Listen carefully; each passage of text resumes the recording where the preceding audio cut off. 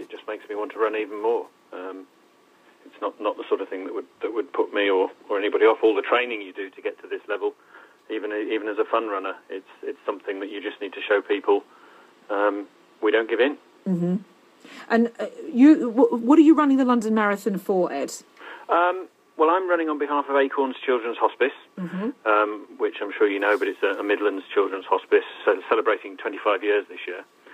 And it costs them about £750 a day per child, and their aim is to support 2,000 of the life-limited children in the Midlands, and they can't do that at the moment, and it costs £8 million a year. And most of that has to come from events like this, people like me going around cajoling our friends to get money to afford it. But I chose to do that because I had a daughter in 1989 who sadly didn't live, and there were no children's hospices at the time. And now there are. They're a fantastic thing, and I think it's very important that we raise as much money as we can for them. I've used a lot of my family, friends, influence, and also a little-known fact is that in the since 1984, the Freemasons Grand Charity has given £10 million to the UK hospice movement.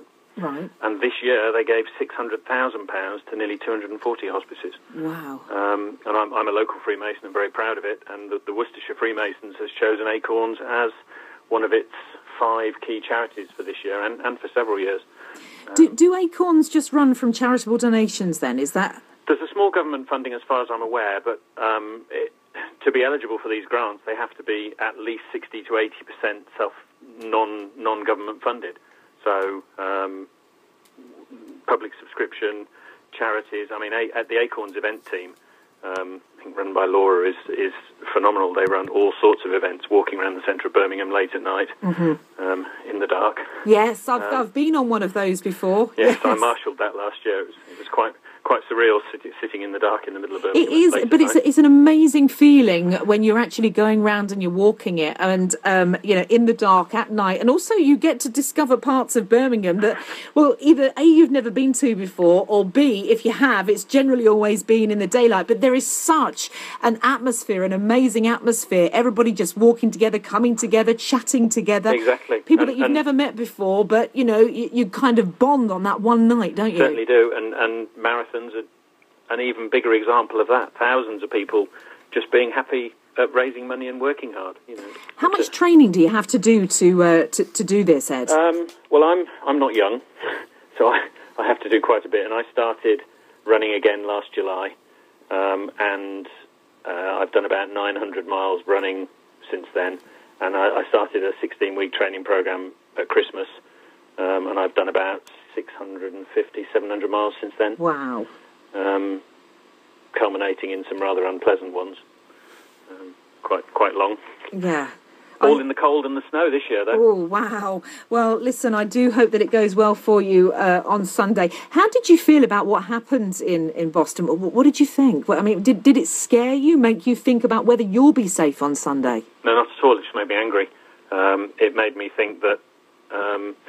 what I actually thought was that while there are people over there and anywhere when these tragedies happen that are still running towards the dangers to help people, these people will never win. They will never win. Yeah. The human spirit will always beat them. There's a few, whatever cause they're supporting, they're wrong. That this is not the way to get your message across, and it's certainly not the way to win.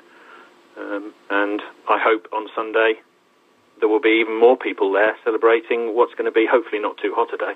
But it is true. As I was talking to Marie early, she's going to be running in the marathon on Sunday as well, and she said that what we have to remember is that it's a very small minority that do this. But when you see what happened last night and the people running on from the finish line, just running to the nearest hospital to give blood, I mean that's what the spirit is all about. People sort of like coming together, and I admire anybody that's doing it, and I just think it's absolutely.